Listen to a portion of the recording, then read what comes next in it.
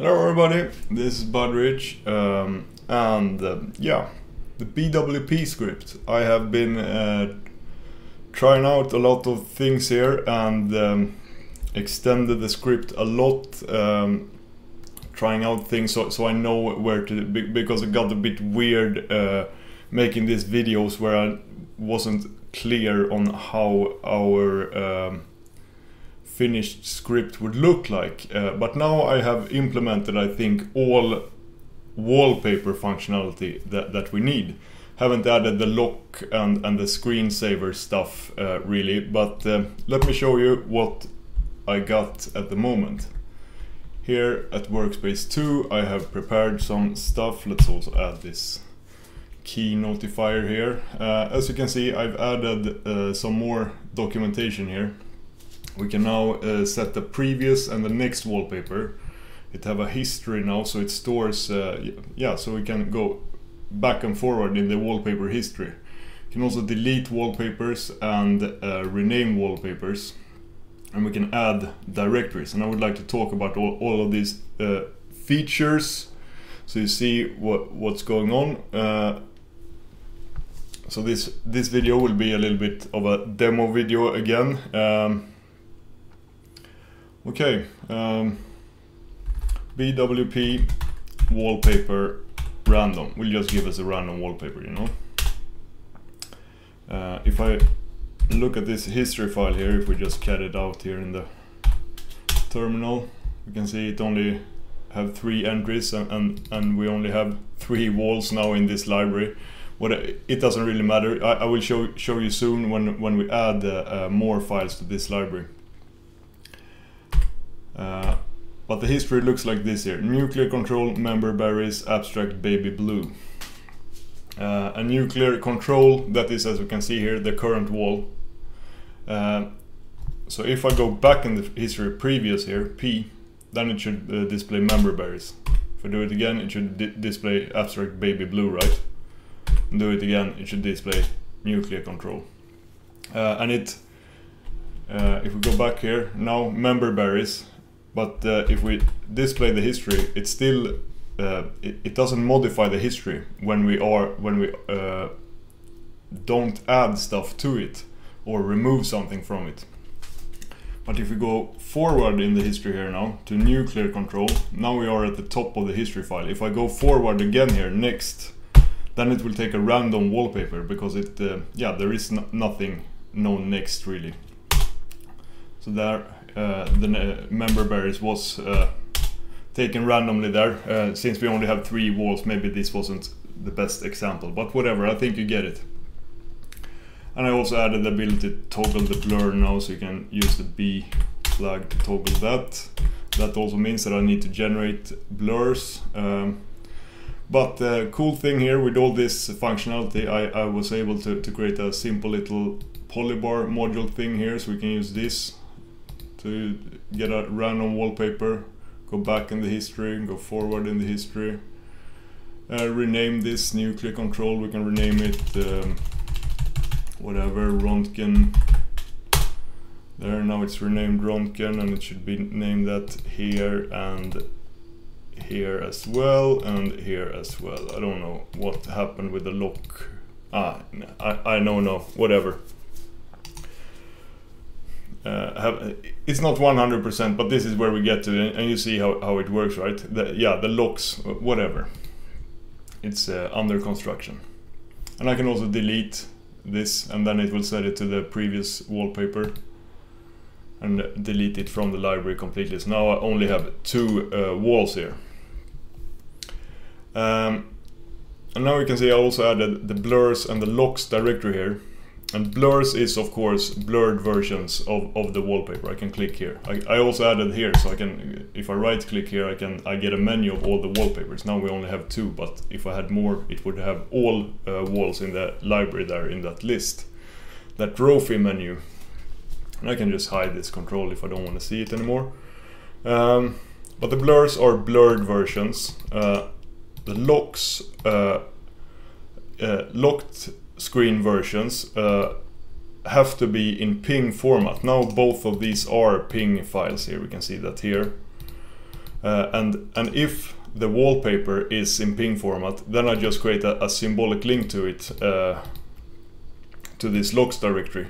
But if the wallpaper would be a JPEG, then it would convert it to a ping and store it here, just for lock screens. And by doing this, we get a much smaller library than I had before. When I converted everything to pings and I stored 3 different versions of every wallpaper. Now I don't convert everything to ping, meaning that JPEGs will be much smaller from the start, and often I can just create a zoom link here. Yeah, my previous library was about, let's say, 500 megabytes. I think it was actually like 700 megabytes. Same library now it is about 100 megabytes. It's more than 5 times smaller on average. It all depends on, of course, on how many JPEGs, how many pings you have, and things like that. Also, while doing this, because no matter what happens, you know, I at least have to generate this blurred version, and we always do a conversion to resize the image to the same size as the screen.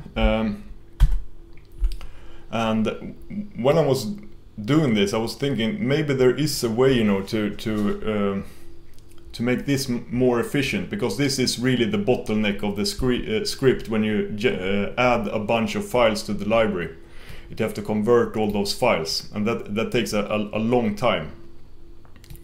But while I was doing this, I just came across this blog post written here 13th July. It's like they read my mind somehow, occasionally saying here. I don't know more about this author, but a great little personal blog. And this GNU Parallel, it's a command line utility that you can use. It works kind of like Xargs, so you can execute commands, yeah, like Xargs, kind of. But the difference is that this does it in parallel. So it will execute as many commands at the same time as possible, making much more use of your CPU. So depending on how many cores you have, this makes a big difference. I only have 4 cores on my system here, but when I tested this with a directory of 70 files, see this directory, I added all of these files at the same time. When I did it with the Xargs method, then it took 3 minutes, I think. And when I did it with the parallel version, it took 2 minutes. So a whole minute difference, and that is a lot of time. And of course, the more files, the bigger difference. The more cores, the bigger difference. So I have added this now to the script here.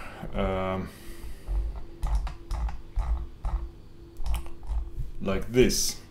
If we pass the A option, then and the argument is directory, then it will pass all files in parallel to the same script. Yeah, like this. And I have the Xargs equivalent here, so I could test the difference. And yeah, it's a big difference. Not much to see really, but we could test here with that directory that I just showed you there, pix and WP. Yeah, it was the same commands as last time, and here we can also see that the execution time was 135 seconds last time. We can also take a look at htop here and see that all my CPU cores are maxed out, and yeah, I have the convert here, and we can see it does a lot of converts at the same time now, and that's really good when you want it like this. Of course, this affects the overall performance on the computer. Maybe you shouldn't make a screencast while doing this, or maybe you should. But it's, yeah, I'm really happy to know about that command. But the parallel isn't like a default program. I had to install it, but it was available in the community repositories with Pacman here. So parallel, and I bet it's available in most distributions package managers, but here we can see, and it's a GNU program, so it's nothing, well, it of course it's weird since it is a GNU program, but it's not super obscure in that sense. So that's really cool, but it is like the strangest strangest syntax to execute it. It uses these different amounts of colons to determine what you want to do, you know.